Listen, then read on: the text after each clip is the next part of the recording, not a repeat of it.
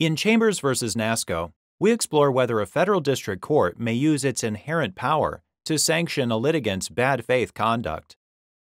G. Russell Chambers was the sole shareholder and director of Calcasieu Television and Radio, which owned a television station. We'll collectively refer to Chambers and Calcasieu as Chambers. Chambers entered into a purchase agreement with NASCO Incorporated, pursuant to which he agreed to sell the station's facilities and broadcast license to NASCO. Chambers then changed his mind and refused to perform.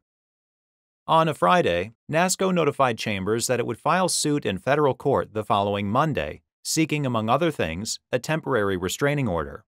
NASCO provided Chambers with notice in accordance with the Federal Rules of Civil Procedure.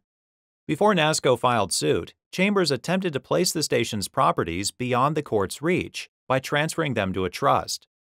When this fact came to the district court's attention, it warned Chambers and his counsel that they'd acted unethically.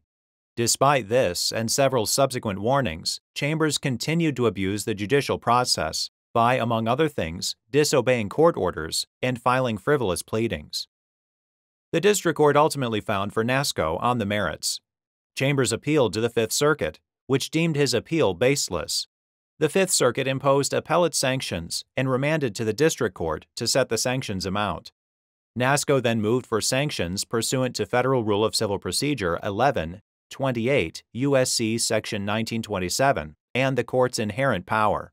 The district court found that Chambers had both acted in bad faith throughout the litigation and perpetrated a fraud on the court. Although the district court found that it could sanction Chambers pursuant to Rule 11 for filing frivolous pleadings, it declined to do so because the rule didn't reach the full extent of Chambers' misconduct. The district court also found that Section 1927 was insufficient because the statute permitted the imposition of sanctions only against counsel, not a party.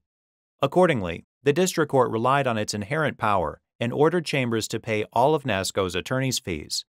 The Fifth Circuit affirmed. The United States Supreme Court granted cert.